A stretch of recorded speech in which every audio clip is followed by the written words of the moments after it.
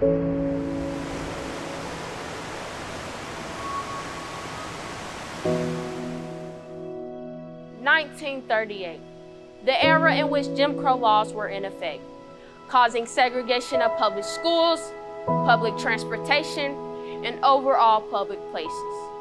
Blacks were chastised and voices were muted.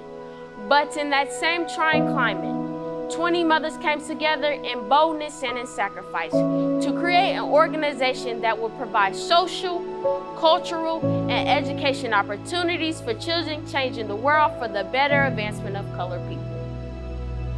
Greetings and humble salutation. I am Kennedy Brown from the Greenville chapter of Jack and Jill of America Incorporated, humbled to become your next regional treasurer.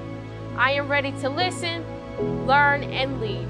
Leadership in this current climate of COVID-19, educational changes, and systematic oppression is more vital and pertinent now so than ever. I am confident that I have the qualities of a great leader because of my resilience and dedication.